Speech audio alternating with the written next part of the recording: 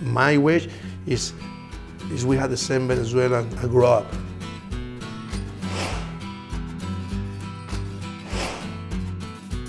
My country is kind of hard because we've gone through a lot of difficulty.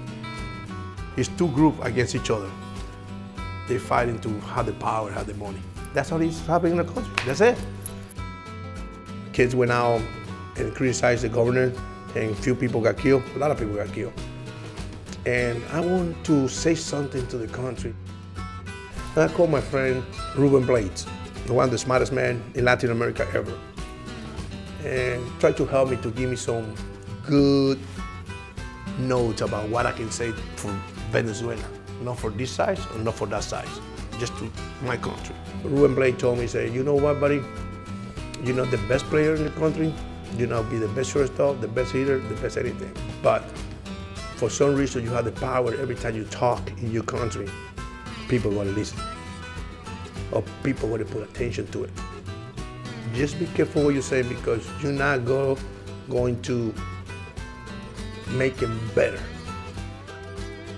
It was hard for me to deal with because if I was against the governor and a if I was with the governor and the side of a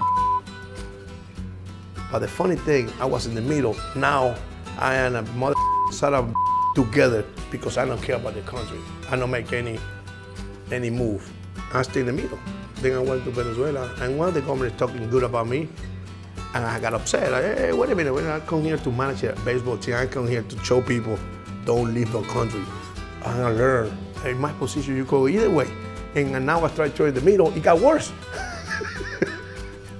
It got worse because some people say, you don't care about us. I said, no, I'm alive. My kids not living in our country. We have to pull for each other and care about each other. It's gonna take a little while. But we had to do that. It's a country, it's our future.